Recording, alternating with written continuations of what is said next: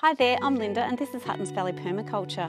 I need to get some of my worm castings processed and ready for use. So today I'm going to show you how I go about that. I'll show you what I do to get the worms out of the castings, the drying process, and then what I do to get it ready for use. So let's get on to it. This is my worm farm bathtub. I've got it positioned on my rock wall garden so that it overhangs. I have the worm juice that drains out of here into my bucket that I use on the garden. Because I've got my chickens, I don't actually add a lot of my kitchen scraps to this. That always goes up to the chicken yard. But I do find that I have plenty of scraps from the vegetable garden. I don't add it on a daily basis. I just sort of bulk it out when I think about it actually. And I also add in some manures, the alpaca manure, cow manure, that sort of thing, and I just make sure that this is fairly full. So I know it's ready to harvest generally when it's sunk down like it has now. After I've harvested the castings, which I'm going to do just from this centre section here, I'll be adding in a lot more food for them. I'm just going to remove the coverings, and I've got the cardboard on top to help insulate them from, well, cold and also from heat, because heat can do them in as well as if it's too cold. I've got this tree here which helps protect them from extremes, but the bit of cardboard is a really good idea on top. They will break it down over time, so you do need to replace it. Because I'm only going to process this section here, I'm just going to move all of this bulk material to one side. We don't need that. So I'm just going to move that out the way. A lot of this stuff will come out in the sifted product when we get it all dried, and I can sift that out and then I'll just add it back into the worm farm again.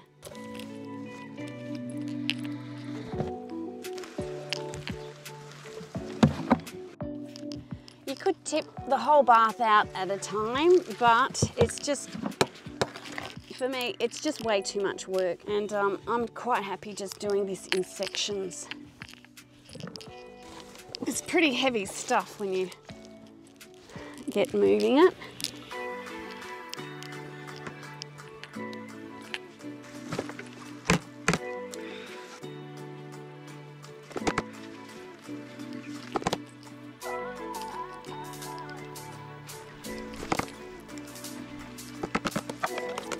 Okay, I'll just go and dump this. It's really heavy, so that's why I don't usually do the whole tub. Just laid out a smooth surface. I'm going to put my castings here. It does take a little while, so that's why I've made sure it's going to be well protected.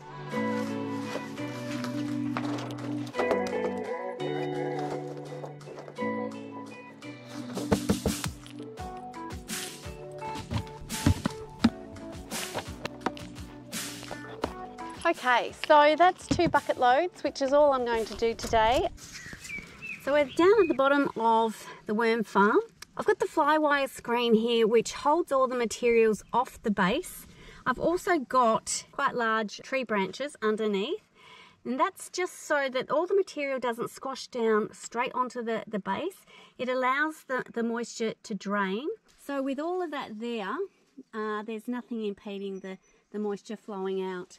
If there wasn't some drainage in place, this could fill up in heavy rains and just drown all your worms. Now it's a cool day, so there's no risk that this surface is going to heat up and fry my worms, otherwise I wouldn't do it here. But now we've just got to ensure we get all of these worms out from the middle. Worms don't like the light, so the idea is that you pile this up and then just slowly scrape away the sides, and they'll keep moving to the centre, away from the light. And it is a slow process, but eventually you get there with not too many worms left in the final product. Well, that's ready to leave now. I'm just going to leave it for half an hour. Now that I've got all that going, I'm going to go and get some food for the worm farm. In my winter garden video, I introduced you to what I called my experimental bed, where I'd just thrown in a heap of different seeds. I'm going to start to clear this down. So these daikon shoots, instead of throwing it to the chickens this time, I'm going to cut this up and add it to my worm farm.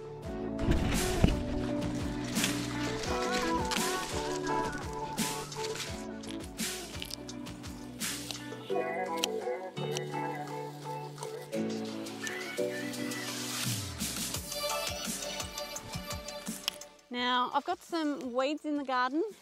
That is sow thistle, and you can actually pop that in your salads. It is edible.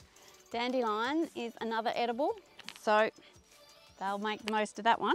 Okay, so that'll do them for the moment. I'll go and throw that into the worm farm, but I'm also going to add in some manure from the pasture.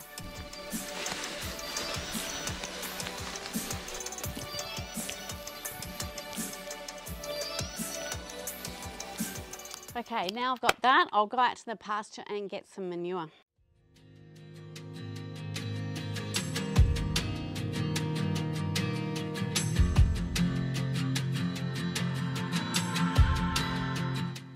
Okay, I think half a bucket of manure will be just fine. I like to gather the manure and add it to my worm farm. It kind of bulks out the worm farm. You do risk adding in some seeds, but I generally just gather the sheep manure and the alpaca manure, and I haven't had much trouble with the final product and having a lot of seeds in it. By adding in the manure and my other greens from the garden all in one hit, it means I just do it in one hit. I don't go and check on it, you know, on a daily basis. I do clear out the worm juice fairly regularly, but as to the tub itself, I just let it do its thing. I've just got to fill the tub up again, fill in that middle space. I'm not going to spread out the castings. Last time I harvested this end, this time in the middle. So the next time I need my castings processed, I'm just going to grab from that end.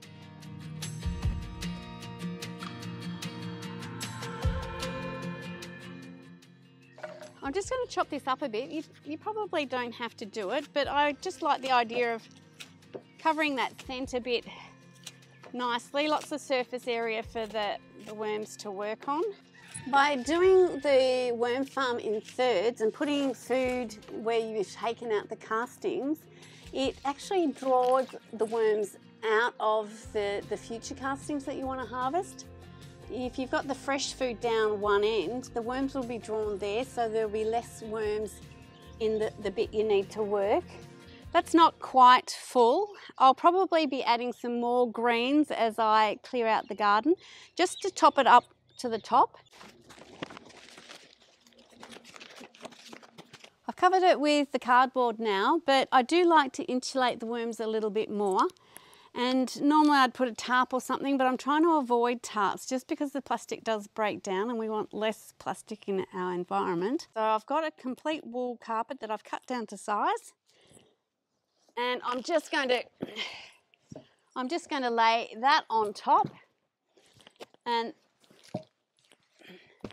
that will be perfect. That carpet should keep them well protected now. So we've left it for about an hour at this point. There will be still worms in the lumps. As it dries, I'll get the rest of those out. So basically, I'm just kind of taking off the top layer and separating it out, and then the worms will just keep going down the bottom. You just keep scraping off until you get to a point where you're getting too many worms.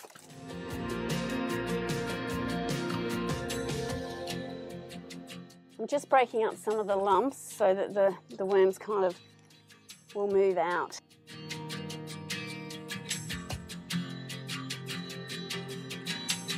There's my worms.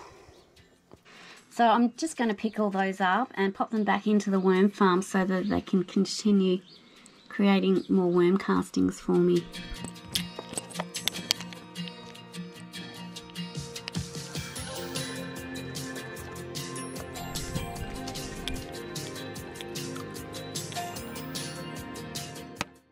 That's got quite a few worms in it, so I'm just going to throw it back into the tub. You could spend a lot of time going through this, but I don't see the point. So I'll just pop all those back into the tub and we'll keep going with this pile.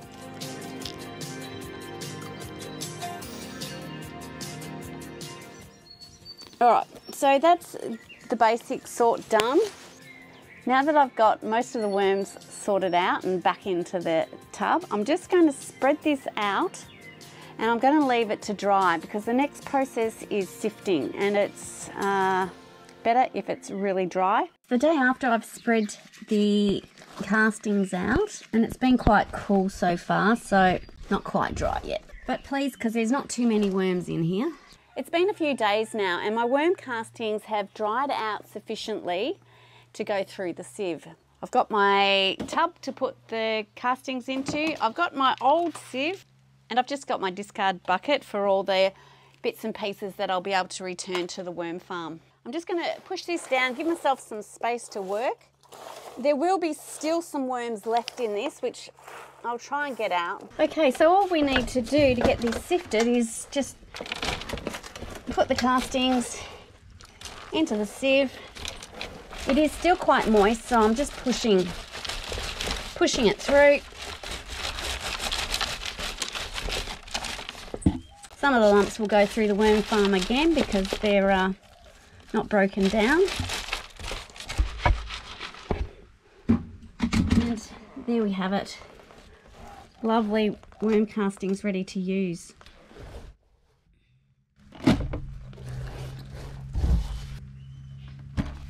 If you're not in a hurry for your worm castings, you can just let it sit in a spot where it's not going to get wet so that they really dry out, and that makes it a lot easier to sift out all the big pieces.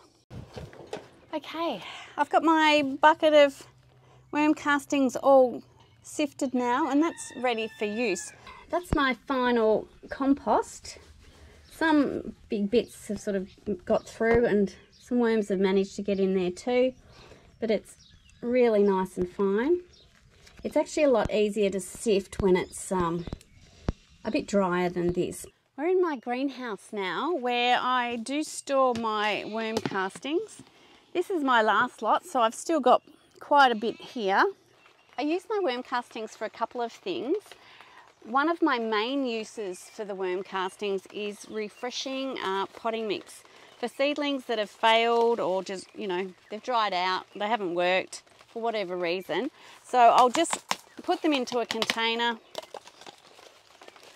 clean up the trays a bit, and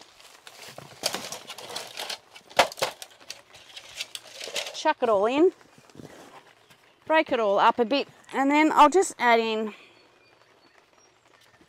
some worm castings just to give it a bit of life once again.